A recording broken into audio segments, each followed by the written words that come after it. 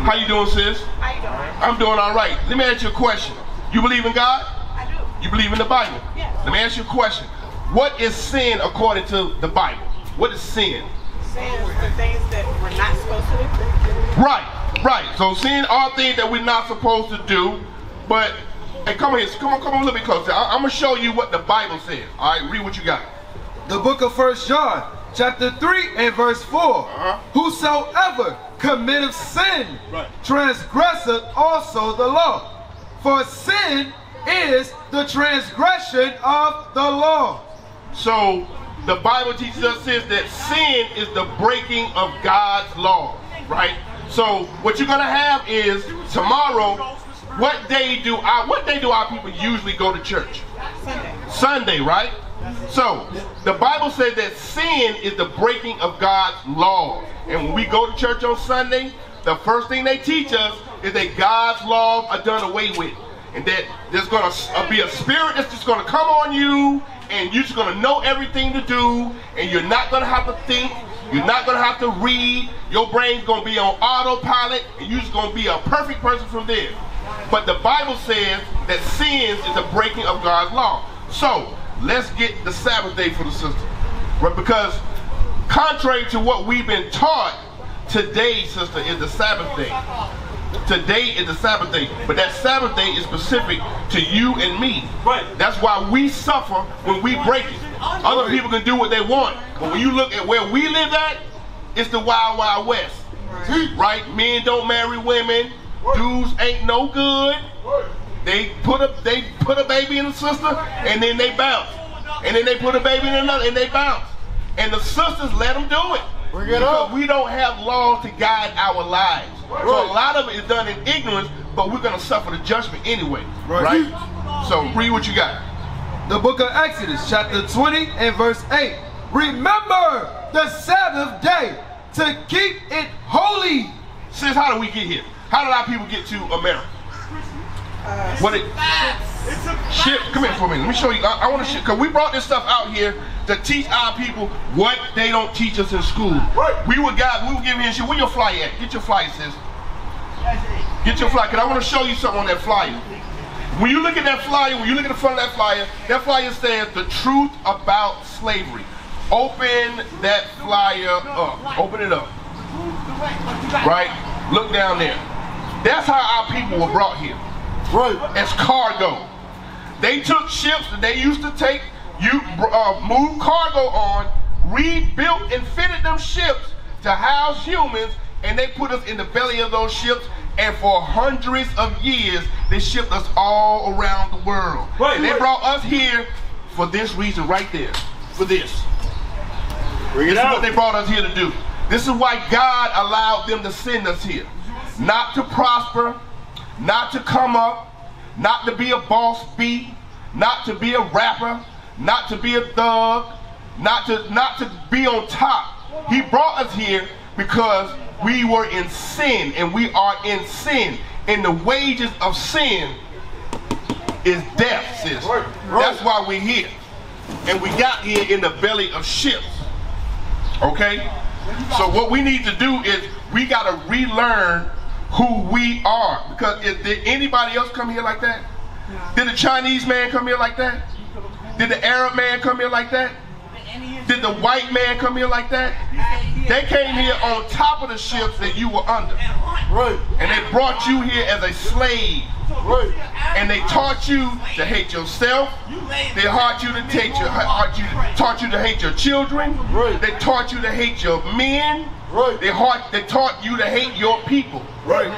And some of the things we do, we don't see as hatred, but it's hatred. It is hatred, right?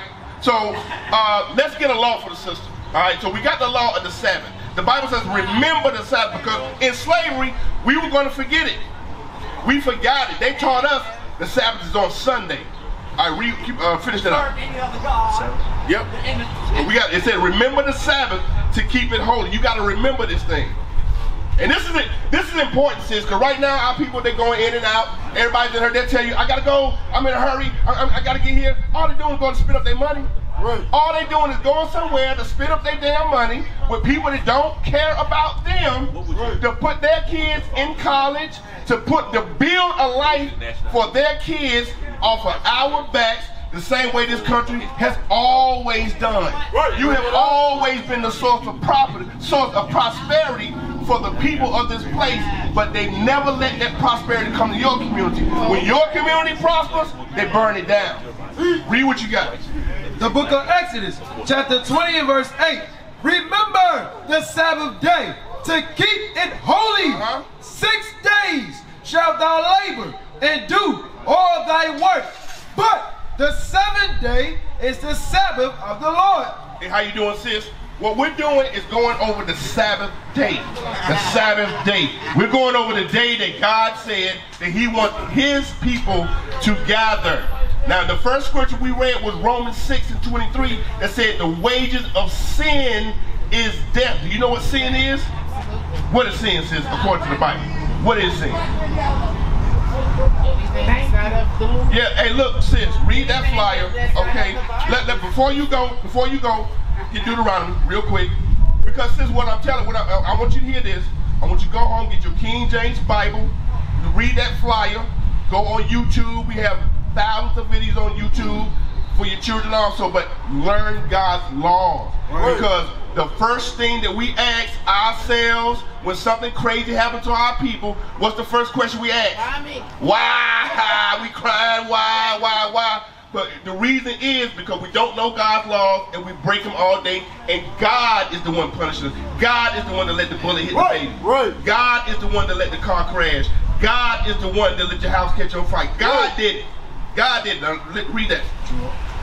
Deuteronomy 6, you know, the pants. Yeah. The book of Deuteronomy, chapter 22 and verse 5. The woman shall not wear that which pertaineth unto a man. Now, that's important, sis. That's important. But I like to start on the back end to show you how this place, America, has tricked our mind. Right? What is something that a woman wears that a man should not wear? When you see a man in that, it looks crazy off sight. What else? There you go. That's it, sis. A dress. A man in a dress don't look right because that's a woman's apparel. Right. Now, watch this. What is something that a woman wears? What is something that a woman wears? What is something that belongs to a man that a woman shouldn't wear? That's it, sis. It's not hard. Pants. Right. Pants. And what do women say? Women say that all men want from a woman is what? That's it. But all women show men is what? That's all they show them. That's all they show them, sis. If that's what you advertise, that's what they gonna buy. Right. They don't go to McDonald's to get pizza. They don't go to AutoZone to buy toys. Right. If you set your store up to sell sex, then that's what they coming to get. But God gave you a dress code that will, look, God gave you a dress code that will ensure you will be all right. And that don't mean that people won't try to violate you, because God's going to test you. What God has prepared for you is greater than anything anybody can imagine. That's what the Bible says. But you can't get it for free. God is going to test you, sis. But regardless of that test, God gave you a way to avoid what America has created. And what you know what America created in the man, the black man? A nigga. There is a such thing as that. That's a real word, and it was made here because God didn't make us like that. Right. God didn't make us like that. God gave us laws. Read that. The woman shall not wear that which pertaineth unto a man. Neither shall a man put on a woman's garment. Right, read. For all that do so are abomination unto the Lord thy God. Hey, bro, come on through, man. Hey, look, bro. Do you know what today is? And God said that hey, bro, you know what your nationality is according to the Bible? God said that everybody that breaks that law is an abomination. Before the sister leave, let's get what an abomination is. This is how God feels about an abomination. And contrary to what the church teaches us, is God hates the sin but loves the sinner. That is not in the Bible. Right. That is not in. When you are in sin, when you are willfully breaking or you breaking God's laws, this is how. What's that? Sirach. 12. Yeah, either way, either one. Sirach 12:6. Either one. This is how God feels about you when you breaking His laws. Read. The book of Sirach, chapter 12, verse 6. For the Most High hateth sinners. Read that again.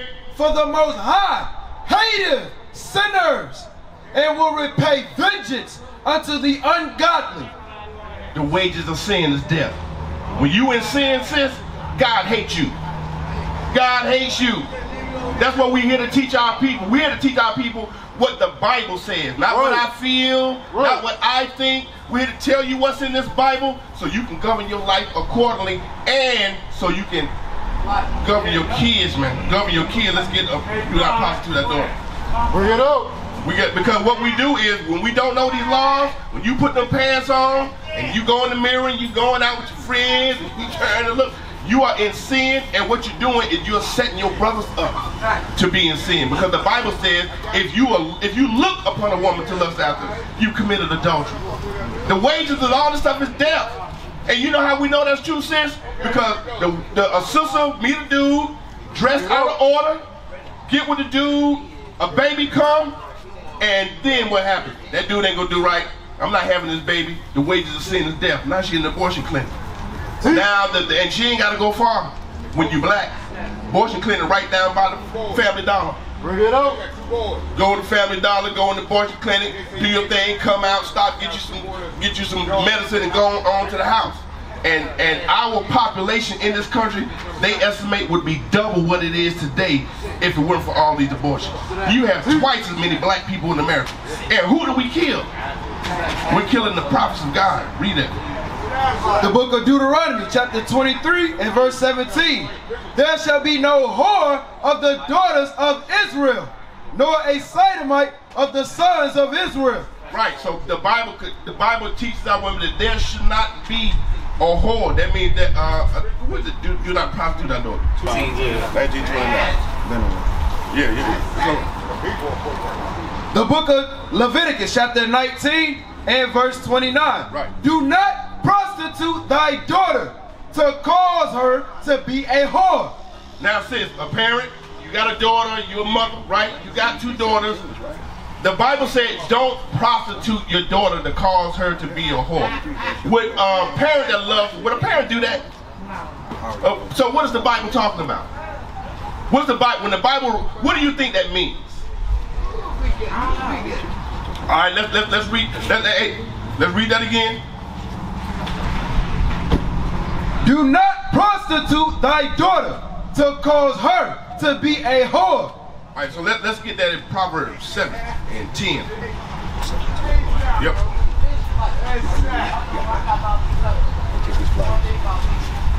Proverbs 17. Yep, Proverbs 7 and 10. You're the one the attire. Yes, sir. Yeah, all great. This is what the Bible means when it says, don't prostitute your daughter to cause her to be a whore. Read that. This is the book of Proverbs, chapter 7, verse 10. Right. And behold, there met a woman with the attire of an harlot. The Bible says there came a woman with the attire. Hey, sis, do you have kids? You have children? You got daughters? All right, so what we're reading right now, we read a scripture that said, the Bible says, do not prostitute your daughter. It's talking to the parents to cause her to be a whore. But right now we're reading how, it's strange, it sounds crazy, but this, all right, so what we read, I'm saying, we're going to go ahead and read the scripture. We're going to bring it out. This is how our parents cause their daughters to be whores. Read. The book of Proverbs, chapter 7, verse 10. And behold, there met him a woman with the attire of an harlot and subtle of heart. That's how we do it, sis, by the way we dress our kids. That's how we do it. By the way we dress our children, when you put your daughters in pants, breaking God's laws, we bring the wrath of God on our people, right? That's how we do it. What is the nation?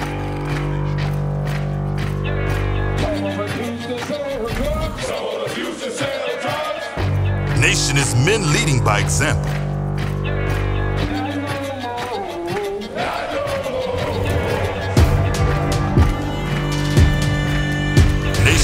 family.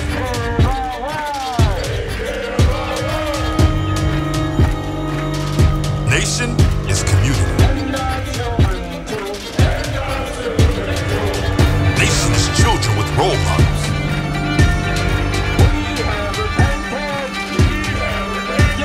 Nation is unity.